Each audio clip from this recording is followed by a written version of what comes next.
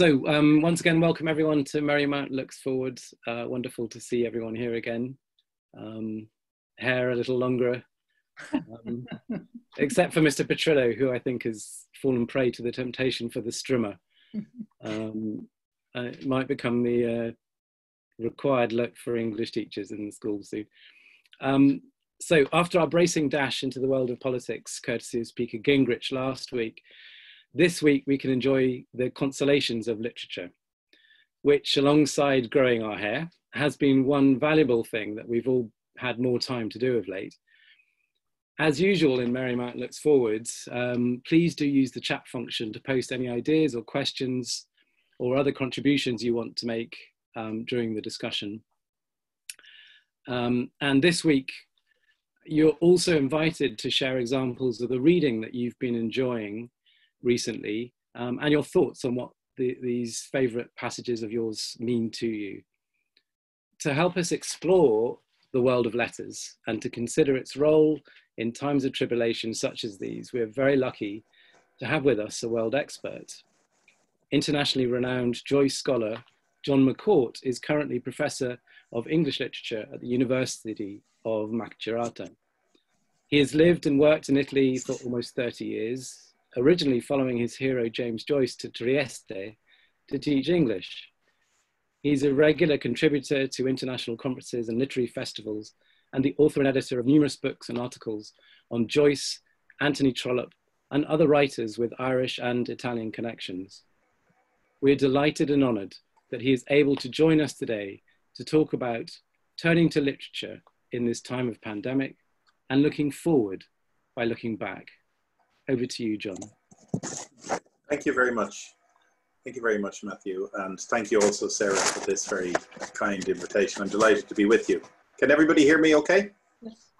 Yeah, okay. I hate talking to a screen, but it's been my lot, like everybody else, for the past few months. In any case, delighted to be here. Yeah, as Matthew said, I teach literature, and I suppose when this pandemic was starting out, I was wondering about the value of what I was doing, about the sense of trying to teach Shakespeare's sonnets or Joyce's Ulysses in the face of what Italy in particular was going through in March and April. Worse again, the sense of trying to teach these great texts through a computer, to a screen of non-responding students. At least today I can see all of your faces. Normally I have so many students, I just see their emails, which doesn't make for great communication. So to try and make sense of things for myself, I think early on I began to keep a diary, which proved, for me at least, quite useful. I began to do it initially to try and warn people in countries that were behind Italy on the curve. I published a piece of it in the Irish Times. I published 10 days in the Dublin Review of Books, and I published about another 50 days just up on Facebook. And it contained a mixture of things: daily life, the difficulties of teaching on the computer, the economics, the politics of the moment, the historical context. But increasingly, I found literature creeping in and helping me to understand what we were living through, and also to identify what was important from what was not. Literature is a means to help us have some context, to live with a lot of uncertainty, and I think to provide a certain amount of consolation or solace.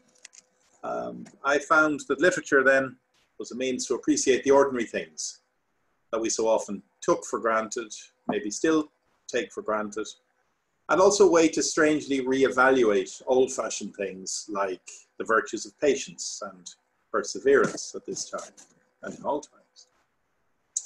So I would suggest that we look to literature at a time like this, not to find answers, but to find questions, or to find ways to frame questions. Literature is a series of question marks about how we as individuals, as families, as communities, as a society might live. The concluding answers are up to the reader. Literature and culture guarantee absolutely nothing. as we know. Some of the worst tyrants in the world were some of the world's best readers. The concluding answers, in any case, as we try to read literature, are up to the reader.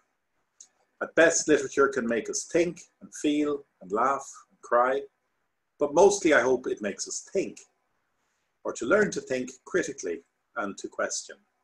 And literature, I think, is an important antithesis to Twitter, which teaches us, as far as I can see, only to shout in a very short space of time, or time of space. So we shouldn't expect, I think, to find literature that directly addresses coronavirus, but we can see how old works, how great works of art renew themselves, unfold new meanings over time, and in new and indeed unprecedented times like these. That, in a sense, I think, is why some literary works become classics, because they adapt or can be adapted to new challenges, new times.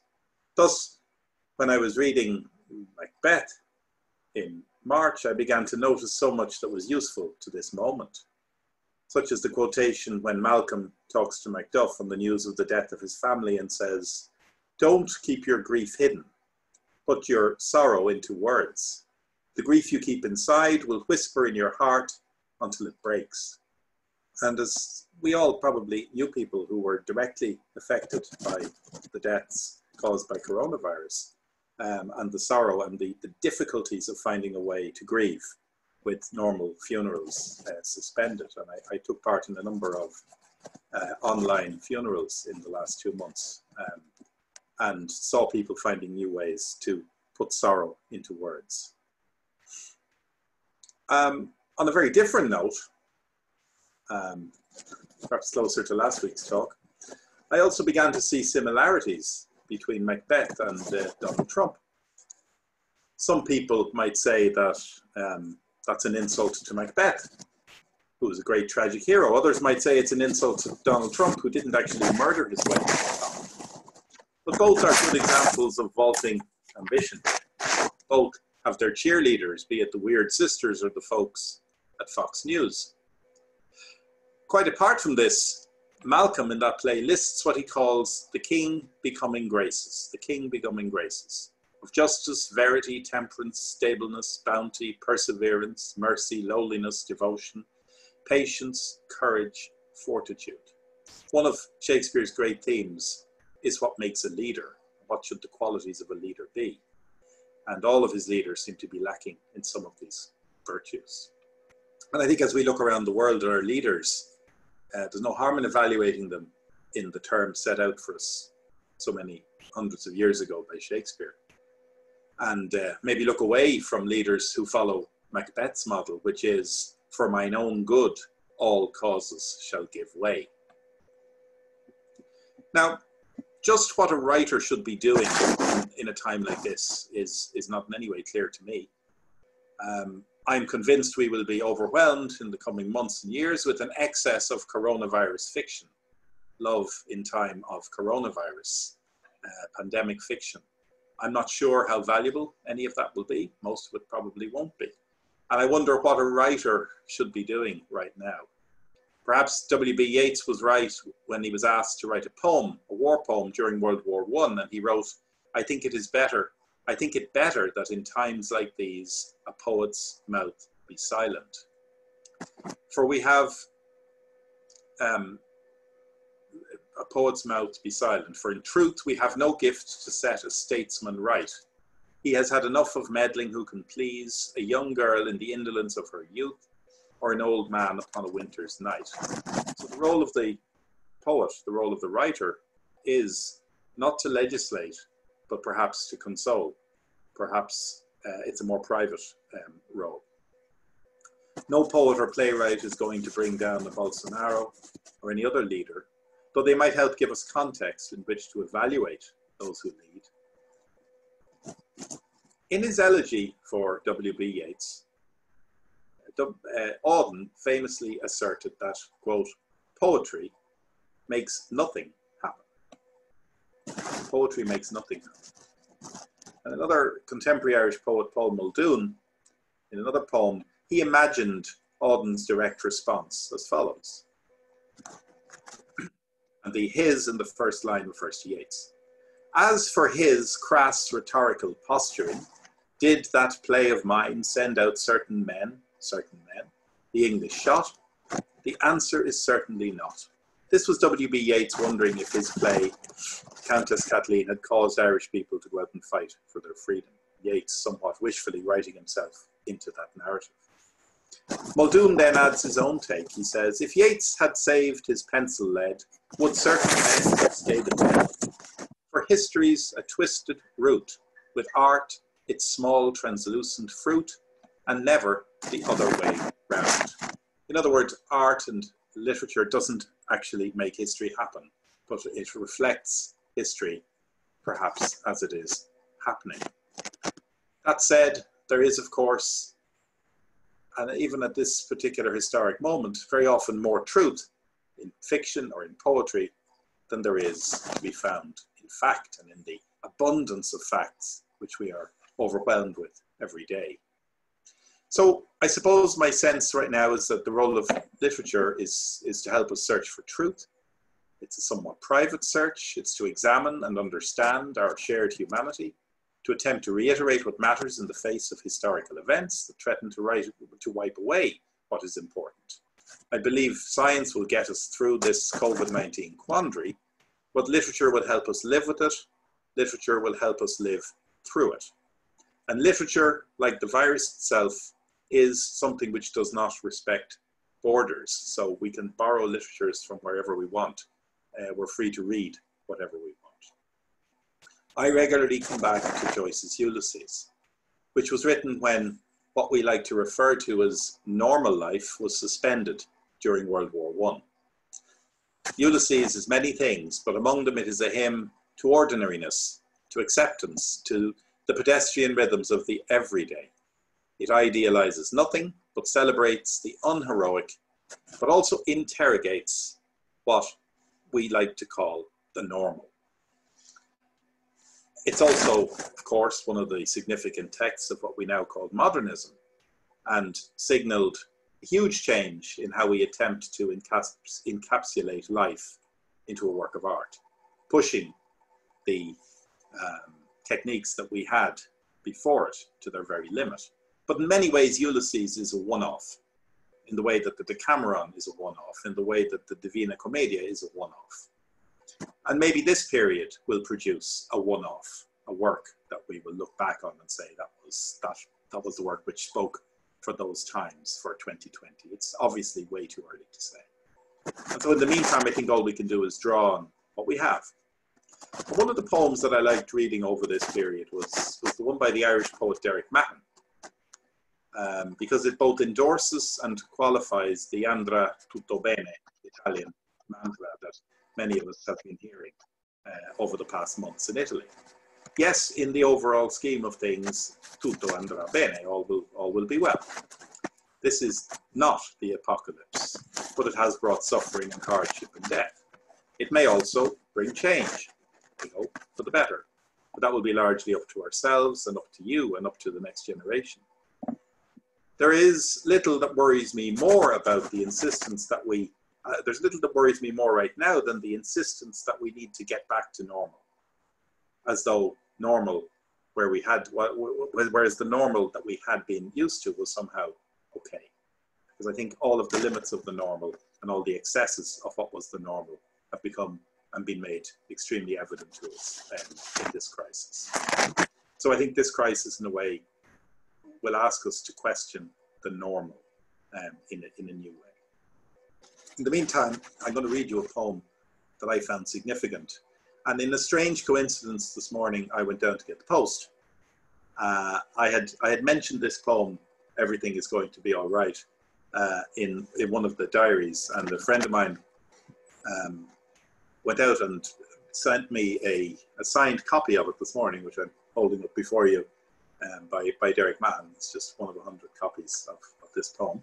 This was a nice surprise, and it seemed to be an omen that I should read this poem. I wasn't sure what to look to today in this brief talk.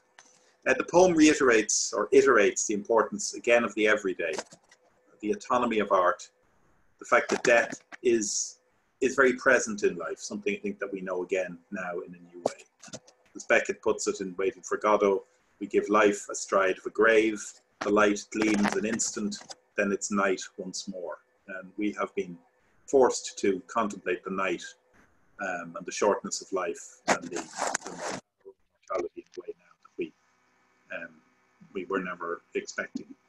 The fact that our lives are, the shortness of our lives are made evident to us doesn't make them any less insignificant, actually quite the opposite. So this is a moment, I think above all else, which can help make us feel thankful for what we have and push us towards preserving the deeply interconnected world in which we live. Help us to realize, as Marcus Aurelius puts it, that that which isn't good for the hive isn't good for the bee. I mean, that is my hope, that we stop thinking and being busy bees, buzzing for ourselves, and start trying to do a little bit more for the collective. It's a poem that can provide hope, which is what literature can do also. What Thomas Hardy describes in his poem, The Darkling Thrush, some blessed hope, whereof he knew and I was unaware, and the delight with which hope can spring up sometimes and help us to embrace, I think, the reality of change. Because what we are in now, I think, is the beginning of a period of change, as all of history has been. So I'm going to finish by reading Derek Mahan's poem. Everything is going to be all right, and then maybe we can have some discussion. Everything is going to be all right. How should I not be glad to contemplate the clouds clearing beyond the dormer window and a high tide reflected on the ceiling? There will be dying. There will be dying. But there is no need to go into that. The poems flow from the hand unbidden, and the hidden source is the watchful heart. The sun rises in spite of everything, and the far cities are beautiful and bright. I lie here in a riot of sunlight, watching the day break and the clouds flying. Everything is going to be all right. So I stop there.